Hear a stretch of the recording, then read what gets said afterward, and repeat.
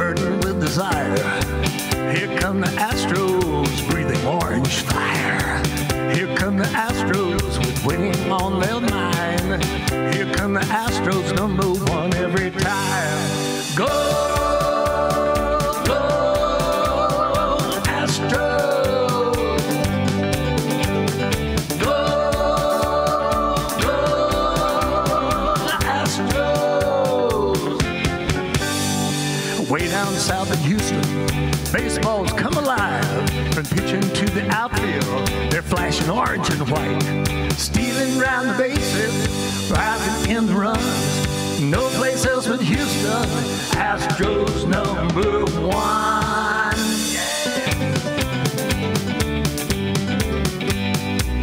Here come the Astros, burning with desire. Here come the Astros, breathing orange fire. Here come the Astros with winning on their mind. Here come the Astros #1 every time. Go, go, Astros. Go, go, Astros. One time. Go, go, Astros. All right. We love that. From Mack Hayes. What a fun way to start today's show. Thank you, Thanks thank you. for coming in, Mack. Oh, it's my pleasure, believe me. You know what's so cool? You wrote this song, composed it in 1979. Yes. And tell me what this song means to you today to perform it. Well, it's amazing to me, you know, because after all these years, the Astros, you know, played it through the 80s, but then with the change in ownership and all that kind of stuff, they quit playing it. But the song never really died. On my website, I kept getting people from around the country that would see it on my website and say, oh, yeah, we remember that and that song and all that sort of thing. Wait a minute, that's you with Liza Minnelli right there. That's, yeah, I'm the one on the right. Okay, yeah. Thanks for pointing that out. Yeah. So you toured with her? Yes, about a couple of years with Liza as a part of her show. We were like a rock band that were the rock portion of her show, and she would take like a 25 or 30-minute hiatus from the stage, you know.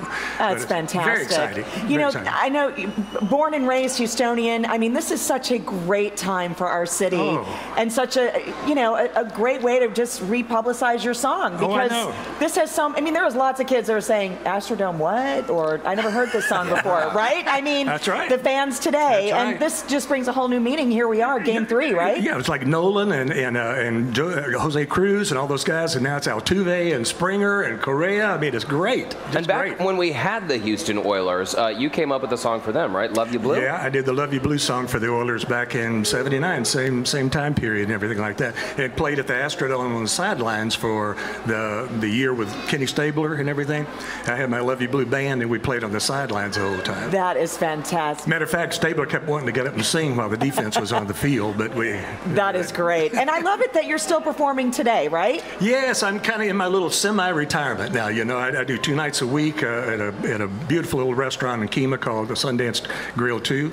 And so come on out and see me on Friday or Saturday night. Yeah, there's the information right there on your screen every Friday and Saturday night from 7 to 11 p.m. MackHayes.com, by the way, is your website where people can go to check out more information or even book you for an event, right? Absolutely. Send money, whatever you want to do. We love that. All right, we're going to have you take us to break with one more song. Okay. How about some good old time rock and roll, right? Some old rock and roll. That's All right. Once again, Mack Hayes. And stick around because later in the show we're giving away those World Series tickets, folks. Thanks, Mack. Take it away. Take it away.